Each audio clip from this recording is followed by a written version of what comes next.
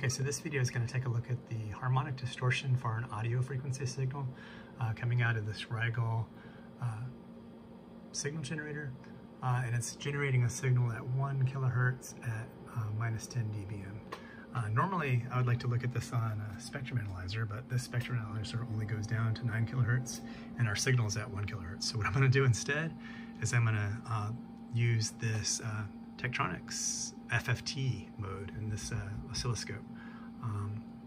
Let me get the signal on here, and let me then give it some amplitude and get a pretty good span of this stuff in there. And in this oscilloscope, you do math, FFT. There, turn that guy on. And let me turn off this signal display. So now we're seeing the FFT, but let me go tweak it a bit. I like to go in here and set it to dBm and put the reference level at 0 dBm. Okay.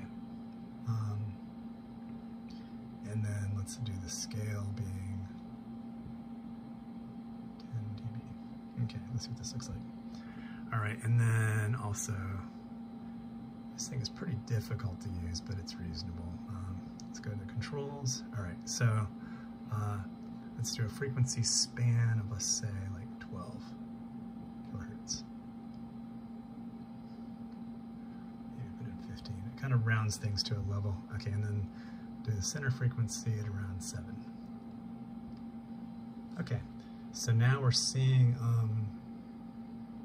oh, this flipped back. Go back to 15. Okay, now we can actually see the signal, and if I go over here and I kind of tweak this a little bit, let me pull this back.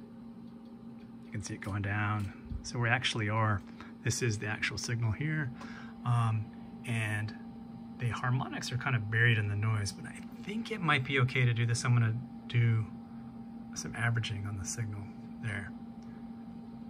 I think this is legitimate to do in terms of like not messing with the signal's strengths. But anyway, if we put in a cursor, let's say do cursors, let me flip it to this kind of cursor, and then set this cursor at 1 kilohertz.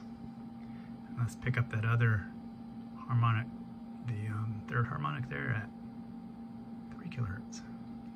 There we go. And you can see it down here. So if you look at the, this is almost like a delta measurement. You can see that that harmonic is, it's saying about 65 dB down. So you can see that the main signal is at minus 10 dBm according to it.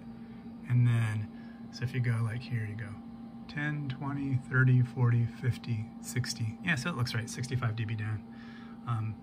So if all of this is correct, you know, I don't have a lot of experience with using this FFT mode to be absolutely sure that it did this correctly, but if it is correct, then you could argue that this signal has got pretty low distortion, you know, 65 dB down. I don't know if that's right or not, but hey, that's what I think I'm seeing. All right, thanks for watching.